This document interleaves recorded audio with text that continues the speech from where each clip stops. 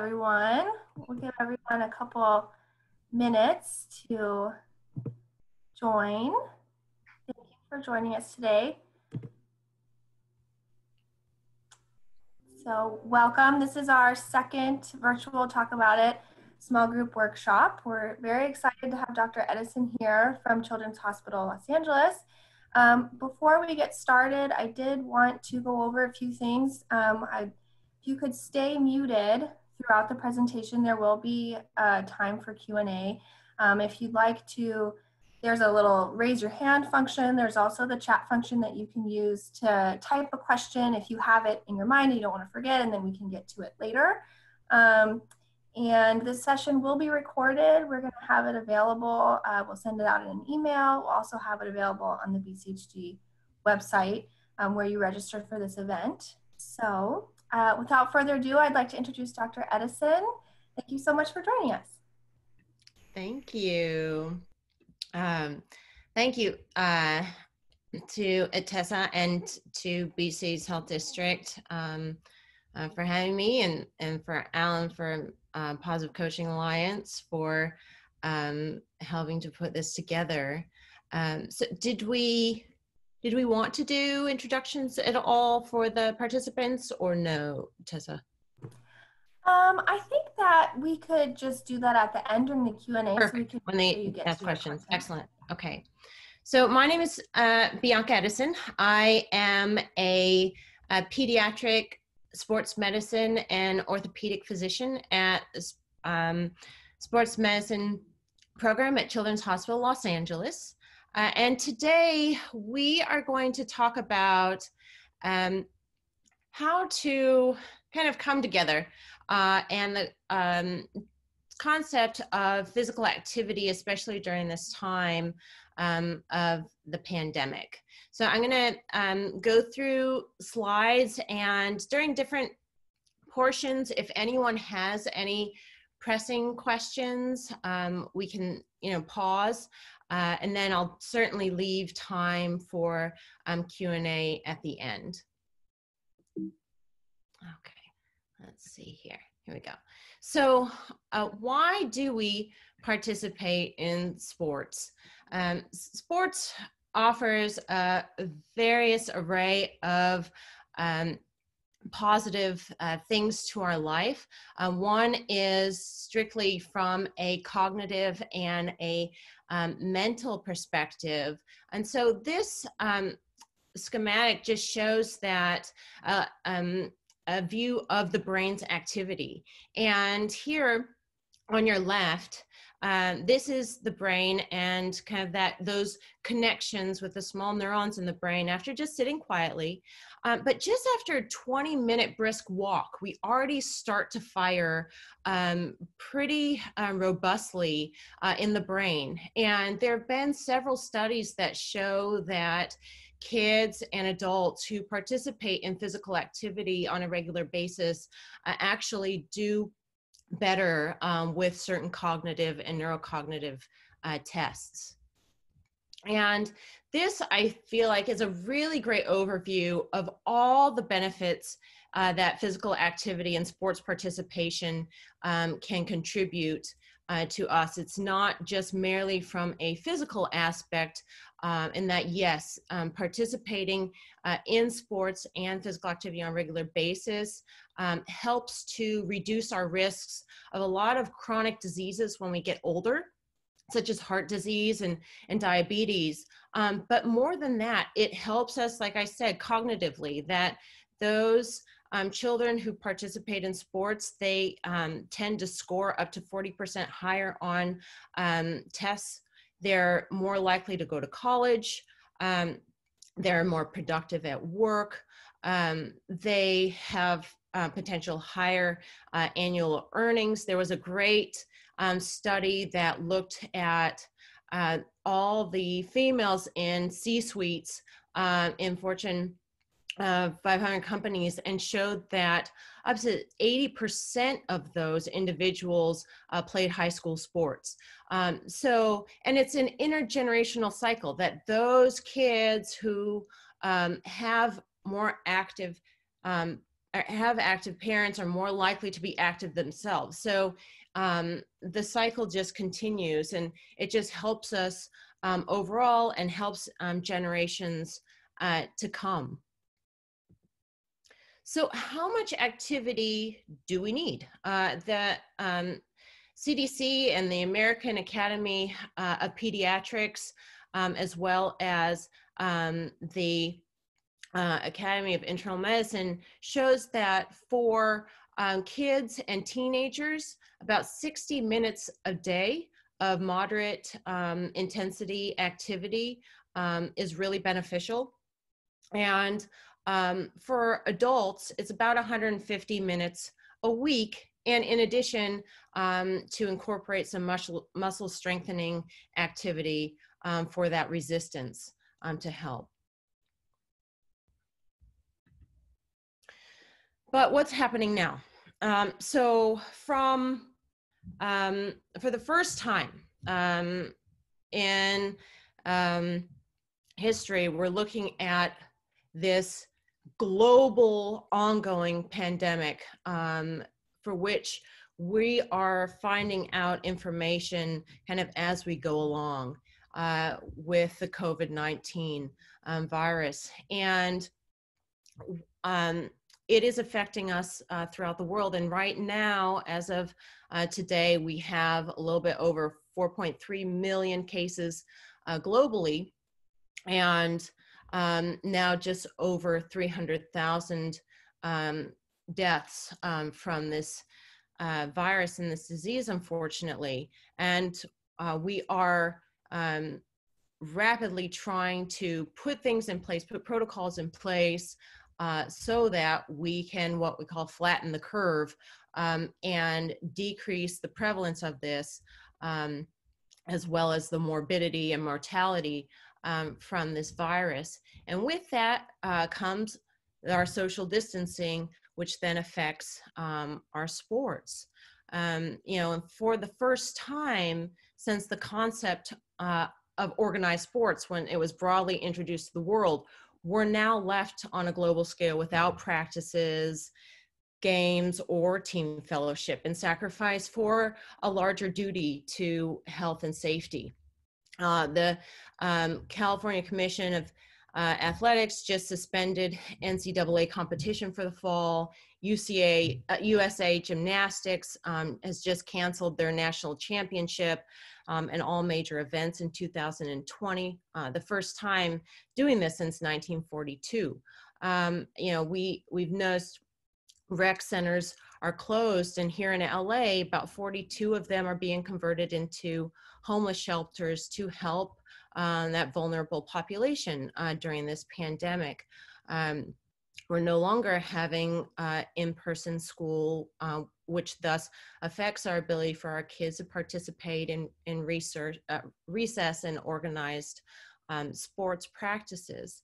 But knowing what we went through before, just prior to this slide, physical activity can be argued that it's crucial at a time like this, a time during which we need to quell feelings of anxiety and stress to come out on the other side of recovery from this pandemic. And not only can exercise during this time help keep your body healthy and conditioned once it's time to resume and go back to practices and organized sports, but it can help our mental well-being and help the anxious part of our brains calm down and rest by really providing a meditative detour from the daily news and those streams and the glaring and really concerning data that's coming out.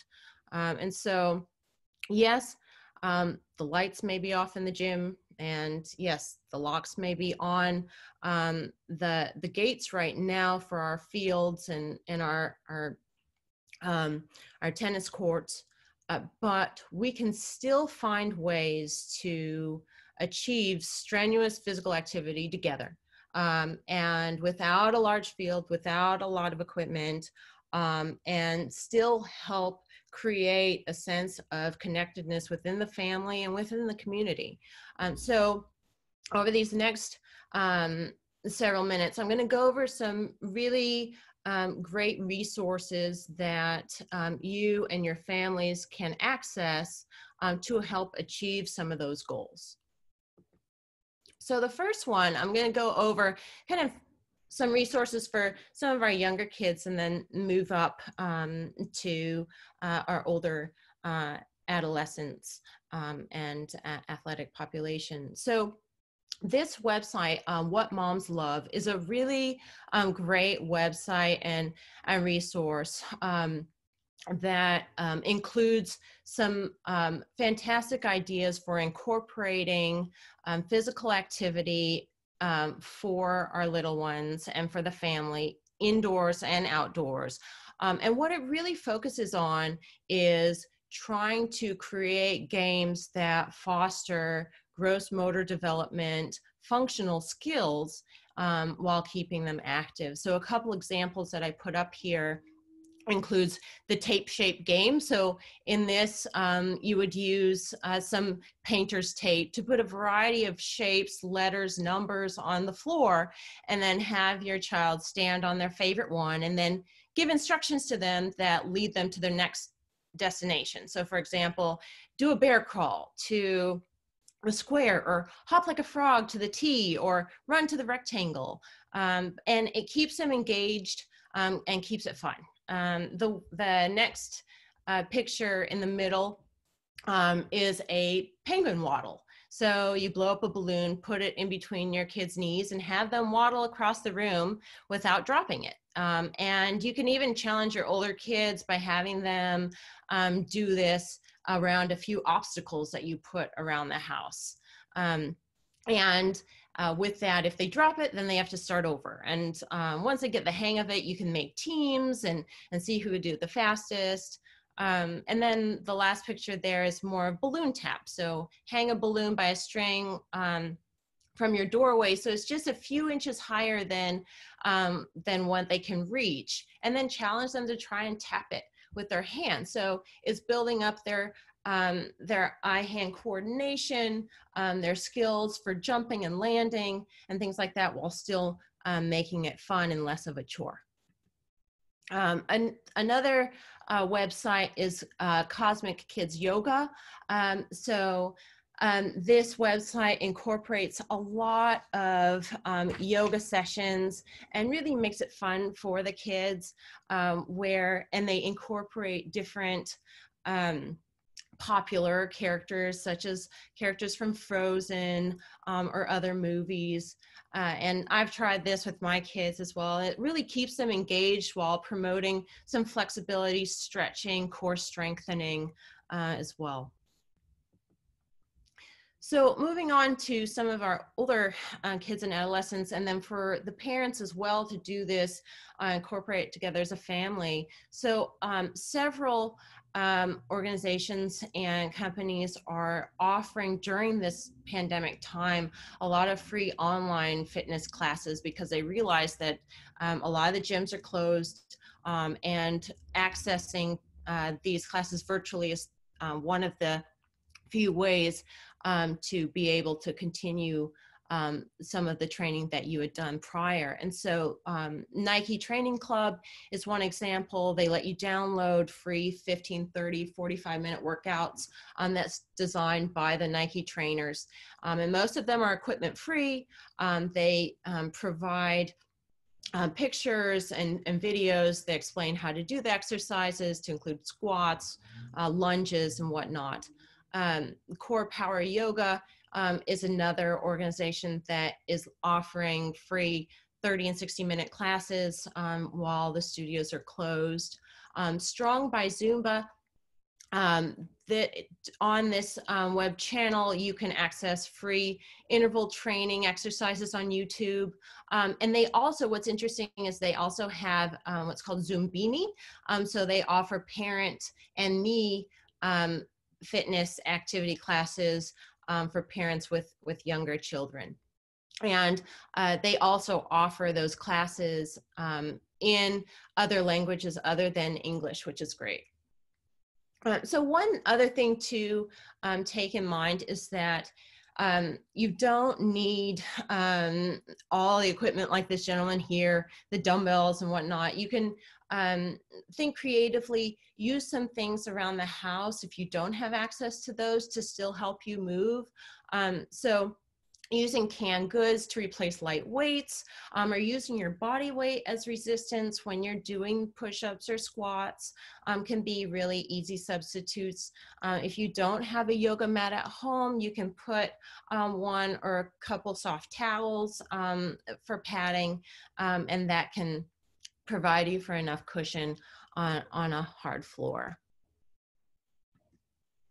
So Tabata, if for those people who don't or aren't familiar with Tabata, this is a type of workout that offers more interval vigorous activity training in between sets, and individuals can adjust the timing and intensity of those. These are meant to kind of do activities to increase your heart rate and on a smaller period of time to strengthen the body, but also get your heart rate pumping to improve overall fitness and conditioning. And so Open Phys Ed website has a bunch of these available, and they offer good videos to show the form for them, and really great mixed routines or focus routines where you're only working on legs or only working on core or planks.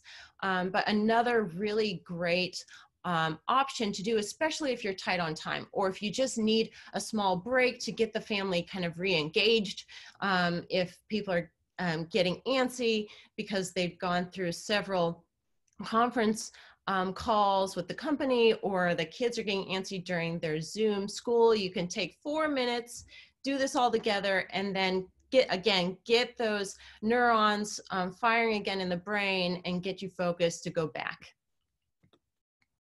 So for those athletes, this time can be really hard because you've been playing and participating with your team practices multiple times a week, and for this to suddenly stop so abruptly, it can be hard for our young athletes. And so some organizations have really stepped up and provided some opportunities to keep those athletes engaged, and opportunities to work on their skills, but while at home or while inside. So Go Noodle has partnered with several sports athletes to offer in-home workouts, such as this circuit workout with NFL Play 60 and Ryan Kerrigan from the Washington Redskins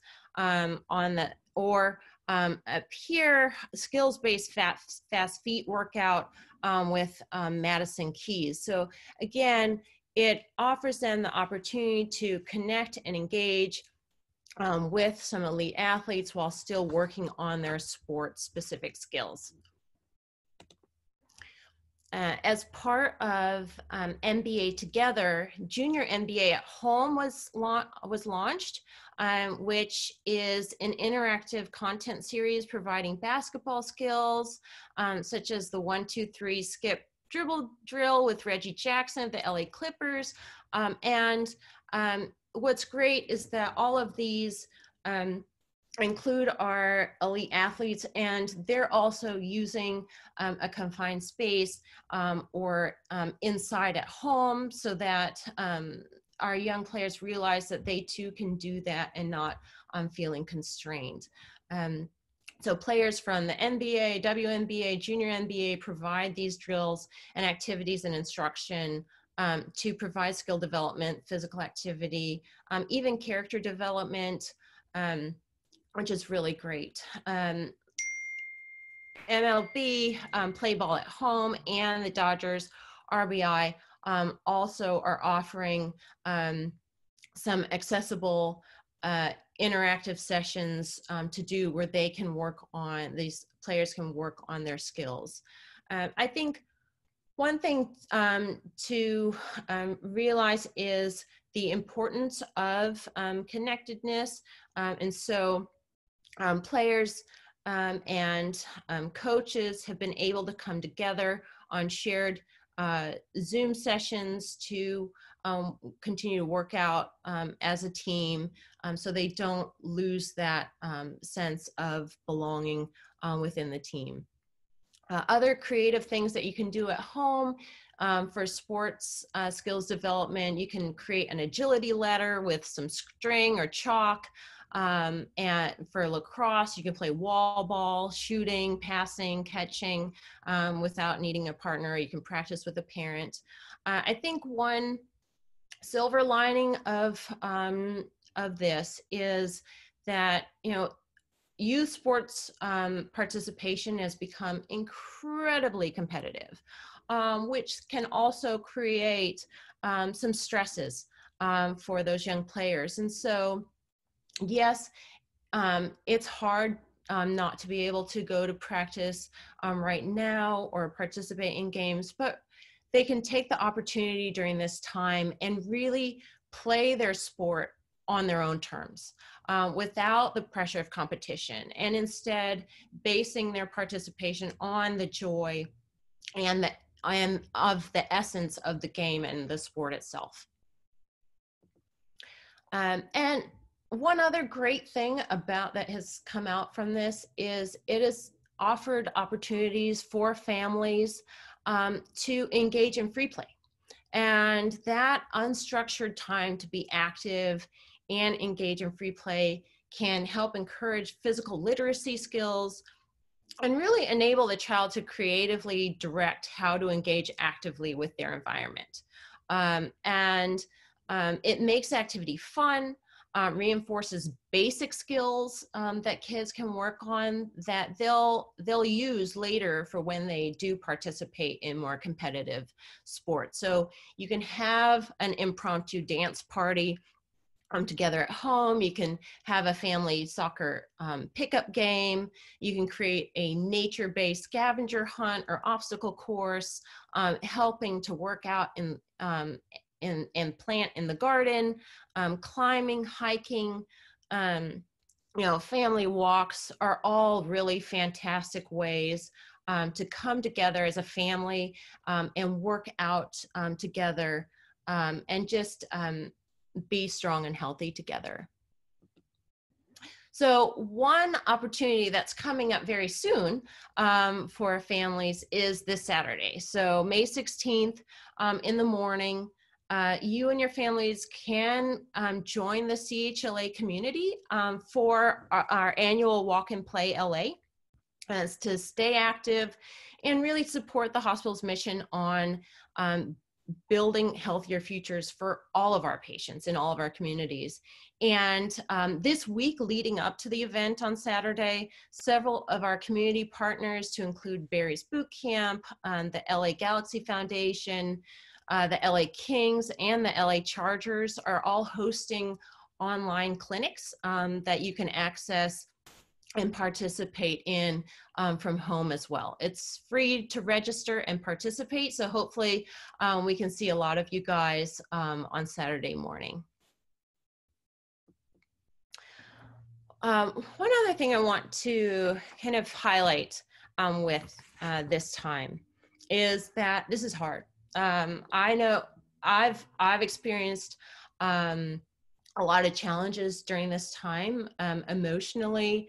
I think that all of us we were on, going through our lives, and we're suddenly thrust into something very different. Our lives were kind of turned upside down, and that can be difficult. And for some of our young children, or even our adolescents or young adults, sometimes it can be hard to put words to that or communicate how they're feeling.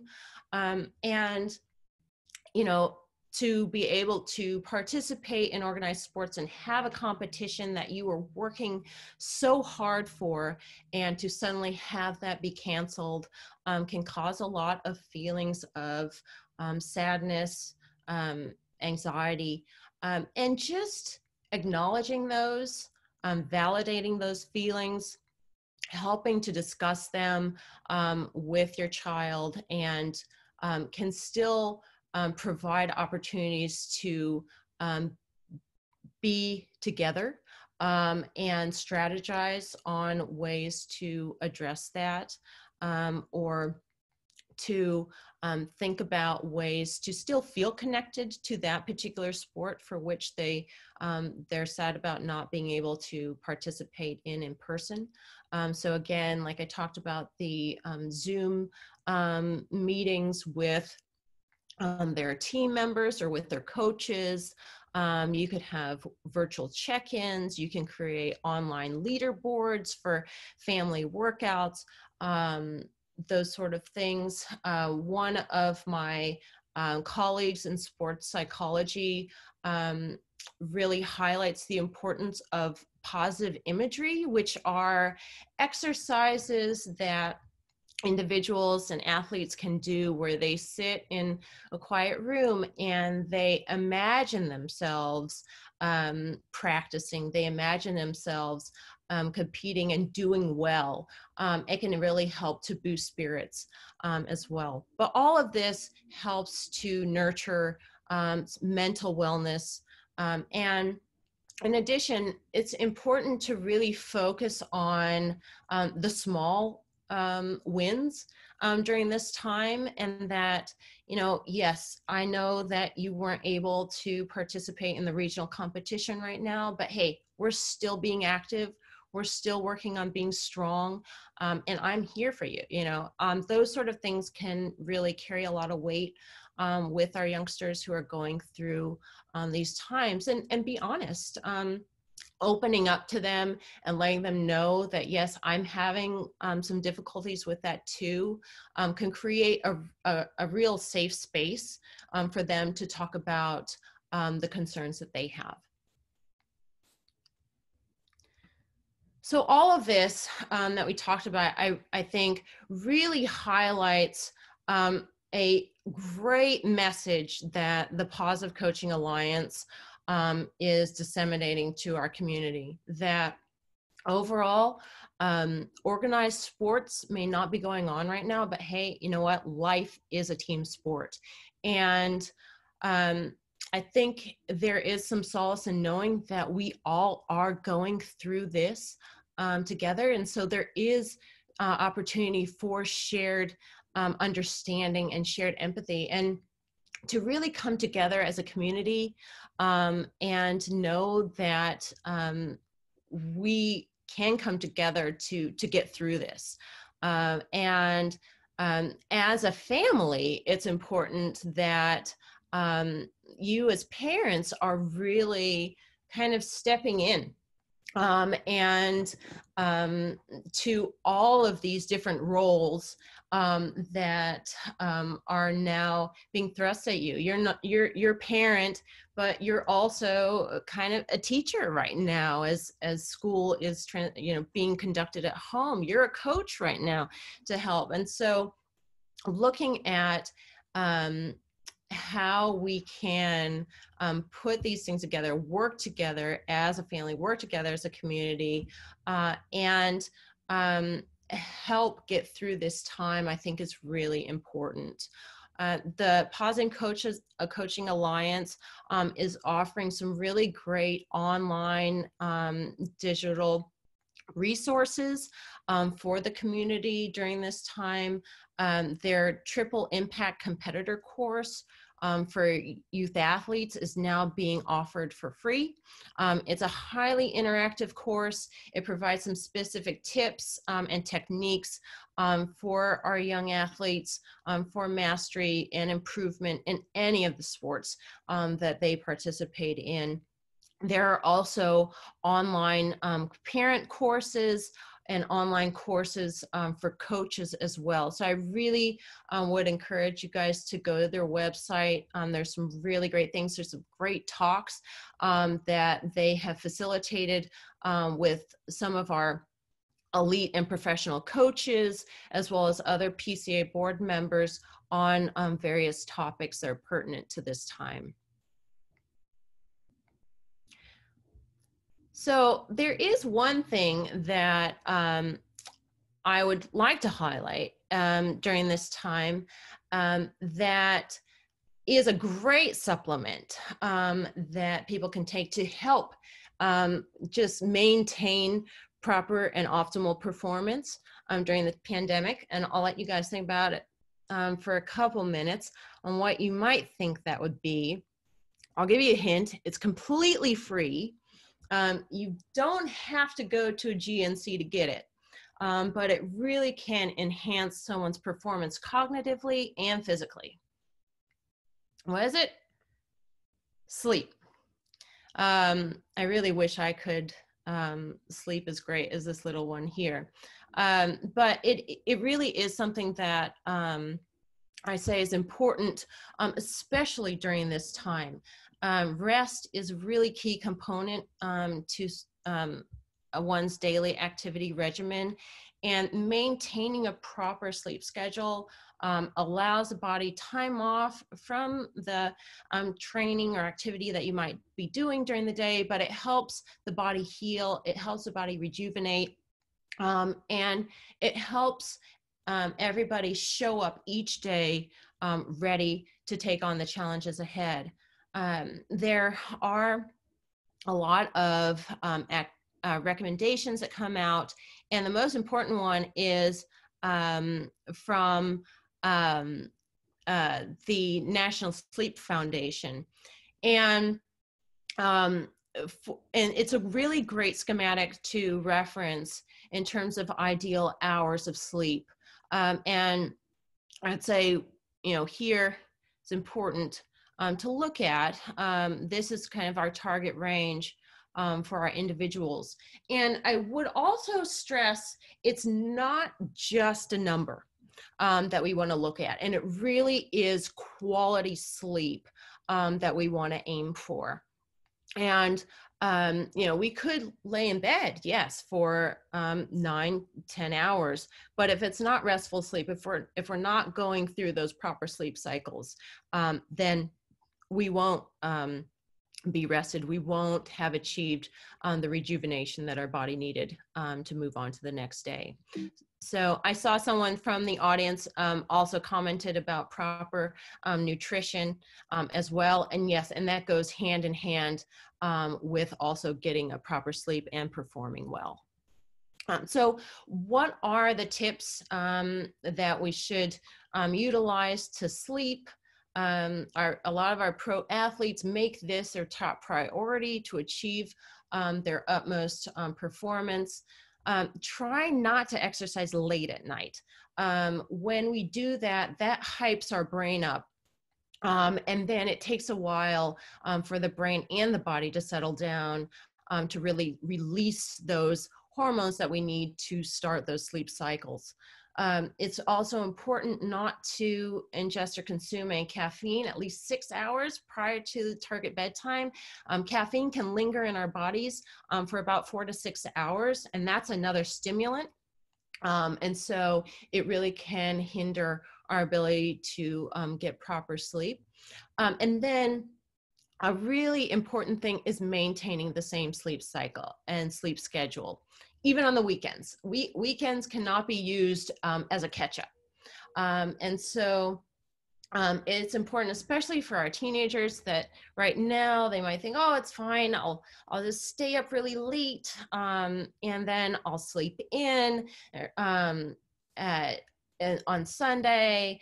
And then do the same thing going into the week. That will really disrupt everything. Our bodies really like habit and routine. And so the more you can set the same sort of routine for that, the better. And then screens can really also disrupt our sleep cycles. That exposure to that light from the screen can also hype the brain up. It then the body doesn't realize that it's time to release those hormones, which then disrupts our ability to, again, get into those sleep cycles. So you really want to avoid going on any screen at least an hour prior to that target bedtime. So during all this, we really want to adopt a kind of smart approach to maintaining physical activity during this pandemic. And S, you want to set a regular schedule. So the body expects some form of activity on a regular basis. M, for our mental health, you want to meditate to combat those stresses that are coming during this challenging time. A, you want to allow for varied workouts. You want to train and strengthen different parts of the body. With that, it's also important to really listen to your body to avoid injury and not push yourself too much or go too hard. A gradual ease or acceleration with that activity is also important. R for rest, you want to rest properly for rejuvenation, to include sleep. And T, taking advantage of this time to really be close to your family, connect, and focus on what you can control. And really focusing on those small positive wins can help. So with that, I'm going to stop and really open it up so we can engage in some Q&A here and chat.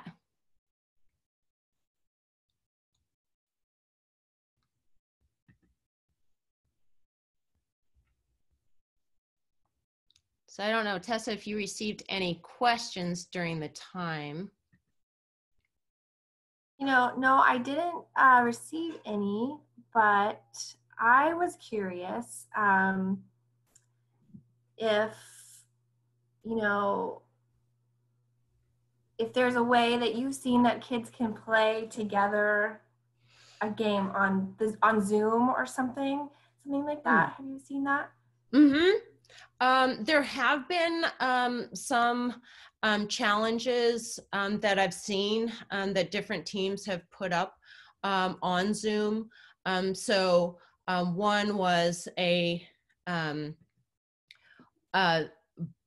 during Easter, they did a bunny hop challenge to see who could perform bunny hops during a particular time and who could last the longest with good form, those sort of things.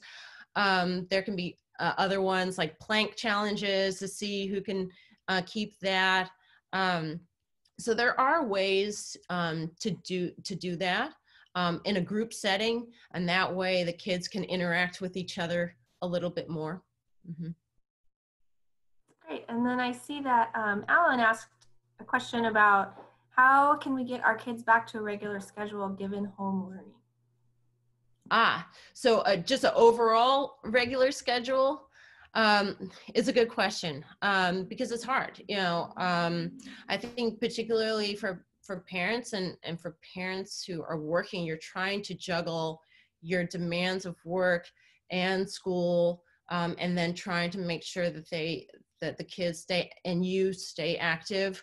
I would say trying to adopt a similar schedule that you did as much as you can prior to the quarantine restrictions can be helpful. So that means, you know, the kids aren't sleeping in till 10 or 11. Then school starts. I mean, I still make my kids get dressed and get ready. It's not an ongoing pajama day every day, you know. And it helps to create a sense of structure. We come together for lunch. We have time where we all kind of take a break and do something together. But it is challenging, you know. I'd say, but the more structure you can help to provide to kids, I think it's helpful for them to have that routine, something that they don't have to navigate, but at the same time, allow yourself some flexibility, because some things maybe change. So you can't be too rigid, for then it's harmful as well. So. Great. And then I see that Emerald submitted a question A lot of the kids that I know are raised by their grandparents with limited mobility. You mentioned the What Moms Love blog. What are some ways they can stay active with their young ones and maintain structure? That's a great question. So yes, leaning in on our older generations to help as you work is key, is critical. You know that, and so if grandparents are not as mobile, or because they have other chronic conditions that prevent them from going outside, things that they can do.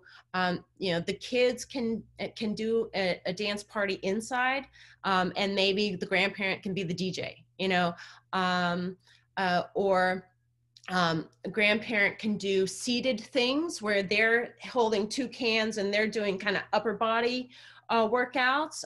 They can do Simon Says, where the grandparent is Simon, they're directing the kids to do different things. So it's more creative, kind of fun things that they can do together. For the older kids, the grandparents can be more the resistance kind of stationary person, so they can hold the resistance band while the kid is doing some things instead of trying to tie it around a door handle or something like that, just to help engage and bring everybody together to participate together. Hi, Dr. Essen, I have a question. Can you hear me? Yes. Oh, okay, great. Okay. Thank you. First of all, very informative, and appreciate your time and Beach Cities for hosting this. My wife works on the front lines as a nurse at UCLA, as a nurse practitioner. Well, tell her thank you. Of course, thank you. And we're just thankful that, you know, we just pray for every day. Anyways, I've been staying at home with both my toddlers, a 6-year-old and 4-year-old boys. And I appreciate the ideas that you gave today, especially the cosmic yoga, because I'm trying to keep up with them. Both on the Frozen side with my youngest, and then my oldest doing the Star Wars yoga. So Okay. thanks for mentioning that. I think it's very important. I realize that I'm not as flexible as both my boys. But the question is more for adult fitness, Dr. Essen. In regards to pre-COVID, I'm an avid gym goer, about 3-4 times a week. But I have this anxiety as far as now when the gyms do reopen up, in another month or two, or however long that it's going to open. What's your thoughts and your take on, you know, as far as getting back into a routine? And I've been reading online where gyms are going to be, you know, from different pieces of cardio piece of equipment, there's going to be some space in between. Obviously, with the disinfectant, they're going to be closing gyms like every hour. At least that's what I read on 24-Hour Fitness. So again, I just want to get your take and your feedback on that. Yes, absolutely. So it's going to be a gradual process. I think that there have been some great resources that come out in terms of gradual return to fitness, to sports. The Aspen Institute for Project Play, there's a really great resource. I don't know if I can still share my screen. If I can, yes, I can. So let me try and pull it up here for you.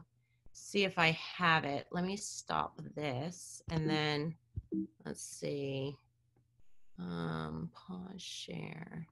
Okay, let me see if I can do this really quickly. Find it.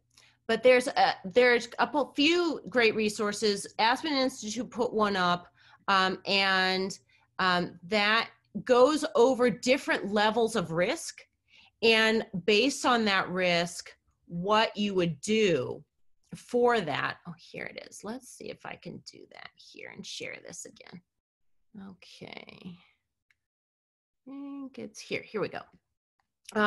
So this resource here, it goes over different categories. Again, there's lowest risk, medium risk, high risk, and what you would do with that.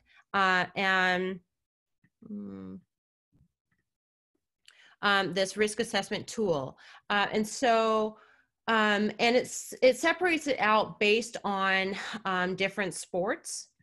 Let me see if I can, here. So fitness and fun activities, what you would do if it's, you want to really avoid any sort of risk of exposure, you're inside. But group riding is the highest risk, and it goes over climbing, parkour, all of those. But I think, and the NCAA also put out a really great resource and document in terms of going back to sports teams and participation there.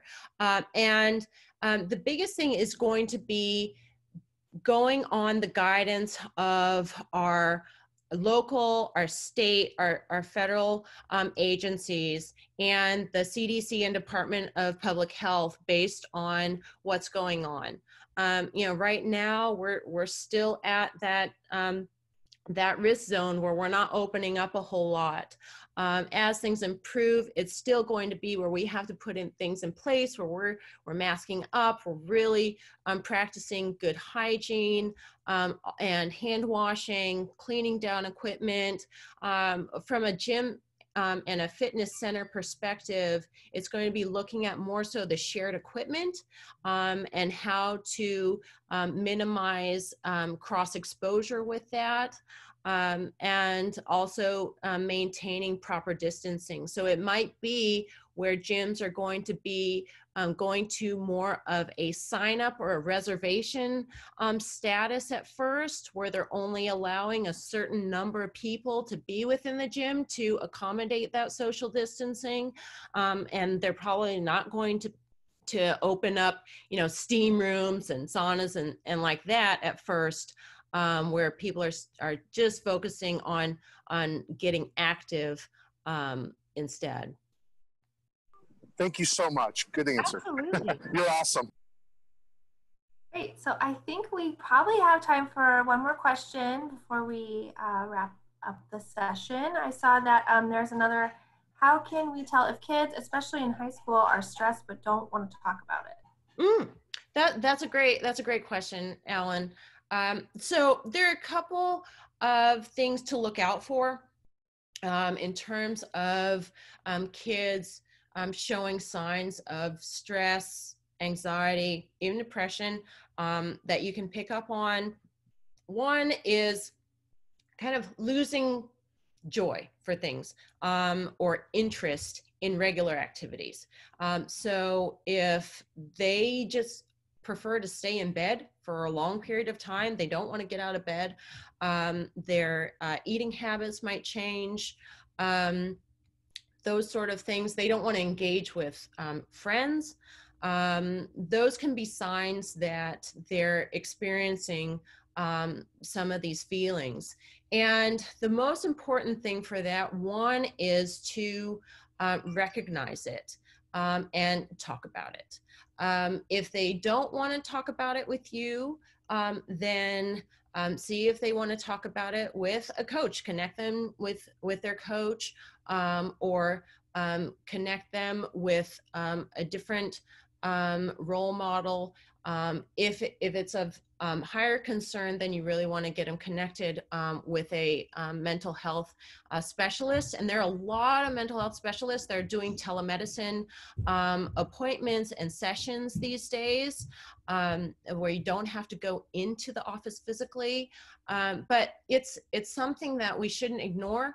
I think that it's something that people are definitely are going to go through these emotions. All of us will, because this is a time of such sudden change, abrupt change that we're not used to. And there's no particular end in sight. I think that's the other thing, where we're not really sure how this is going to play out, or if we're ever going to get back to what we conceived as our normal life. There might be a completely different way that we're going to have to conduct and live our life, but not knowing the specifics can be really daunting and really anxiety provoking.